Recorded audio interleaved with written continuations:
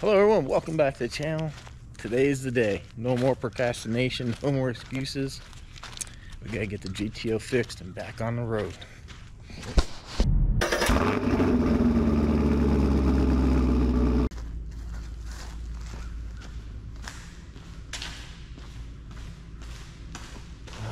There she is.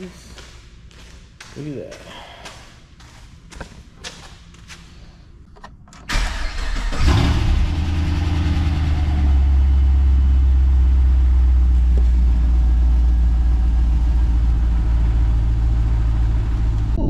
Love this car. Just in case you missed it, hear that roaring noise? Like there, it went away.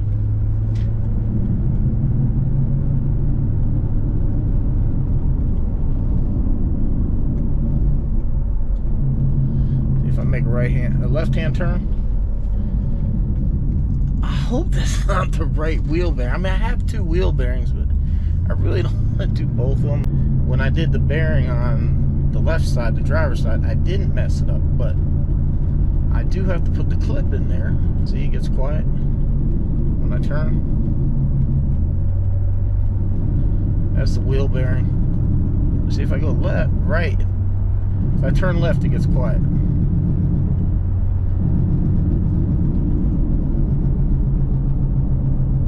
Oh my God, that's horrible. Actually, the car's got a vibration to it. Ooh. Man, I gotta do the brakes on this, or I gotta bleed them because they're dropping pretty bad.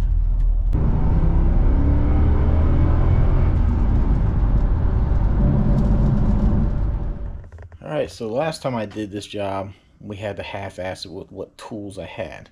This time I have the real deal tools for doing the job. The only problem is, according to the manual, you're supposed to remove the whole lower control arm. You can't get the control arm out unless you drop the whole rear subframe. Maybe it does sound like that big a deal. It is a little extra work, but it's not that hard to actually drop the subframe. The problem lies that there is a alignment tool that you need to have to reinstall the subframe. And that's nothing I'm going to try to mess around with, try to line it up where the old bolts were. It's like $400 or maybe $600, something like that, for this cradle that goes up there that aligns the rear subframe when you bolt it back up. So I can get most of this in. This time, this tool will actually push the bearing in, and it should go in nice and straight. The only thing I don't have is anything to drive the spindle back into the bearing. So it's just gonna kind of be brute force. But I remember last time I was able to get it in enough to where I got the nut on there and just used the impact, tighten the nut, and pull the spindle through. I think where I damaged the bearing was trying to hammer it into the hole. So I think we got it this time. So fingers crossed. Let's give this a shot. Oh, and I was gonna do this as a whole like tutorial video on how to do this, but you know, that just, it takes so long when you got to stop and film everything. So I'm not gonna do that. I know my car guys are out there and they still support me, so I want to give you guys some car content. So check it out. Let's see, old GTO's up in the air. Alright, I'll check in with you in a little bit. Oh, look at this. That's not supposed to be like loose like that.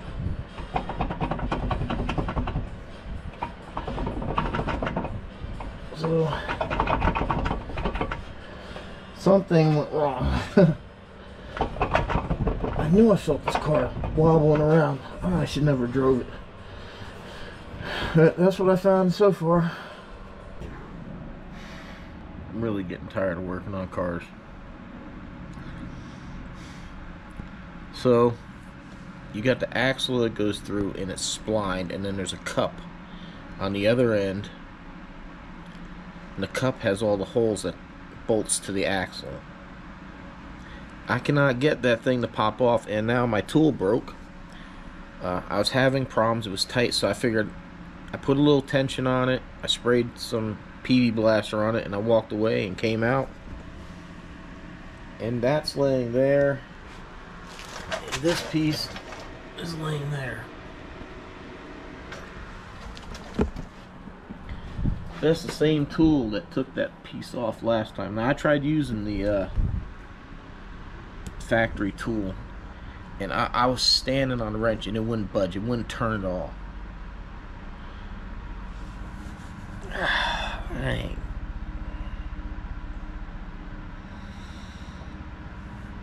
I don't get it. I don't know what the hell happened that thing is so stuck on there, but guess I'll try a harmonic balancer puller, try to bolt it on there and see if we can't yank this thing off one way or another. Jeez. So this has just turned into a way bigger job than I'm prepared to handle today. So I might just have to look at getting a new control arm, which is going to mean having to drop the whole subframe, or I might get away with dropping half the subframe. Because see, like these bolts right here, you can't get them out because there's the frame. So you have to drop the subframe down in order to get enough room to get the bolts out. There's another bolt back that way. So this is a big A-arm. I'm probably gonna end up having just to go that route.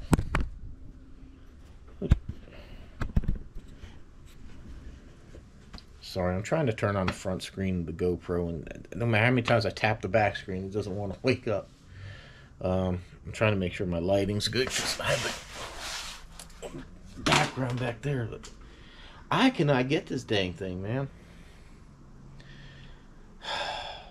So I'm just gonna have to put it together and just put it back. Like I said, I guess maybe I'll just have to look at getting an A-arm from a salvage yard and revisiting this thing, because I cannot get that. I can't get it to pop apart. I don't know what's holding it, man. It's baffling. But probably the way that thing is loose, something probably went in there and bent and tweaked. And unless I buy a new spindle and I have it on hand, I'm not going to go in there and try to punch that through either to separate it. So I even put a puller on there to try to pull that thing off instead of using the factory tool, and I broke the damn jaw on the puller. So hopefully I can find a Lowe's that has that Craftsman, has that puller set, and I can warranty it. Oh my god, man, it's unreal, man. It's fine. I'm just getting tired of cars. I love having them, but when something happens, it's sorry guys, I really wanted to have an update for you on this beauty, but oh my god, I really want to get this car on the road. I really do. Guess I'm gonna have to look at getting an A-arm. I don't know what else to do.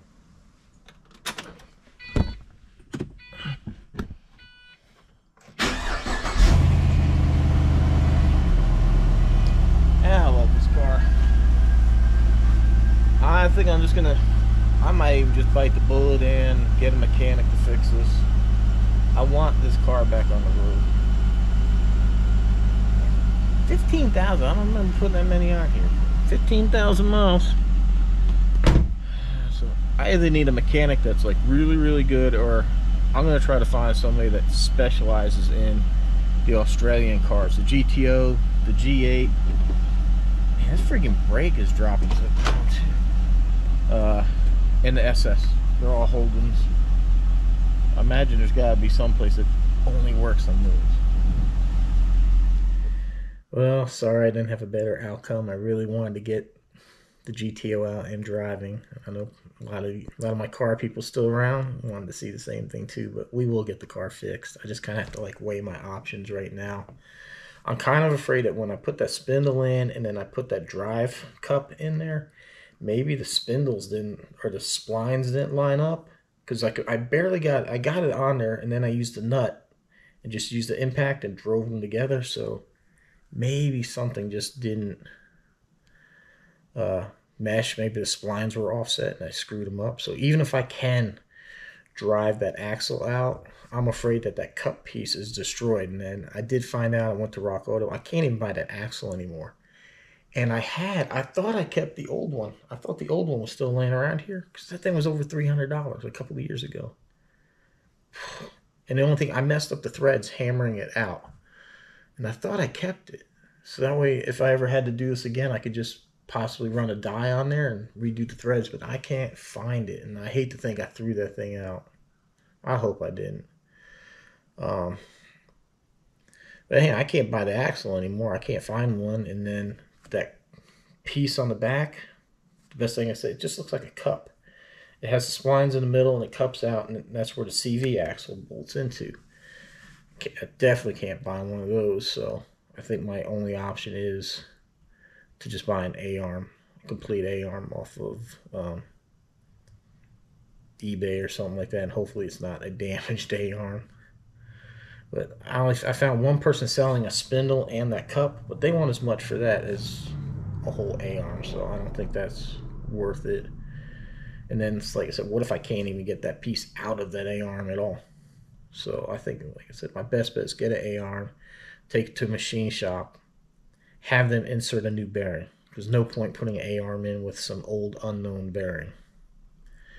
Because I had the bearing, so I may as well just go ahead and put it in, having the work done. So I think that's the route I'm going to go, because I need to get this car on the road. I want to drive it. I miss having that thing available, so. And, you know, I do appreciate all my car guys still hanging in there for me. I know maybe the Appalachian Trail and some of the stuff's not like your thing, so I appreciate you guys still hanging in there. You know, like I said before, I'm not really going to do too much car content. I have the cars, and there'll be a little bit. And then when we travel, I'll definitely going to be finding some car stuff to go check out. So, you know, I'm still always going to be a car guy. So don't worry. But, yeah, I need to get this Appalachian thing out of my system. If I don't do it now, I never will. I'm not getting any younger. So thank you, everyone, for hanging in there. I hope you guys liked the retro intro there in the beginning. Did you like that? Brought that back for you because I'm doing car stuff. Yeah, and then I still got to get the 50th running. I think I'm just going to get that engine rebuilt. I even talked with Smitty a little bit, and the LT1s can be problematic with the active fuel management with lifters collapsing. So if you're going to spend, it's like 10 grand just for the motor and probably another 3,000-4,000 to have it installed. So if you're going to spend that kind of money and then what, you're going to have a lifter collapse, I think I'd rather just rebuild that motor and just do away with that whole system. Just put like a nice cam in there. Nothing crazy like what's in Project Z28 that's right here. Nothing crazy, just a good streetable cam, but something that maybe give that engine a little more power and sound nice. So that will be coming up this year. The Cruise will be paid for, and the SS. I'll get title in hand, and that's a lot of money in car payments that they'll free up, and that'll help me tremendously. Plus, like I said, I need to sell Project Z28 and probably take that Pro Charger off the Camaro. Sell it as well, and that should give me the money to do the motor in the other car. It's like never ending. And I got to do a headliner in SS. I think what happened is that car was on that stop sale. They did a stop sale on the SS's for a while because of a seatbelt recall. That's why I got a really good deal on it. If you guys remember, I bought that car at the end of 2016, and it's a 2015 model. So it sat in the dealer parking lot for over a year, just parked in the back, closed up. I don't even think they were allowed to drive it. So I think a year or more sitting in the sun, cooking, probably really dried out that headliner. I don't think it was probably from it sitting back there, because none of my other cars have had any problem sitting back there. So I think that's what did it. So yeah, we'll get that fixed as well, but at least that car is drivable. All right. Thank you, my longtime viewers, my car people, for hanging in there, watching this stuff. You know, we will get to traveling. I just got to get this Appalachian Trail out of my system. You know, I'm not getting any younger, and it's just something I want to do. You know, the channel's always been about my life, and right now my life interest is kind of hiking. Although I'm trying to get the cars working. You know, they're finicky beasts, so is what it is. But I'll get it. I'm probably just going to get the A-arm. We'll get the GTO running. And then I got to get the headliner out of the SS. I might do that before long, before I head out in the AT. The Camaro, the 50, that's going to take a while because that's going to be a lot of money. So, but I will get that one back on the road as well. So we'll get all the cars running. So, all right. So if you're a new subscriber, you join for the AT stuff, and you're in the cars and you're joining, man, thank you. I hope you enjoy some of the car stuff. And like I said, my long term, my car people, hope you enjoy the car stuff and the little retro intro. So, all right. Thanks for watching, and hopefully we'll see you on the next one.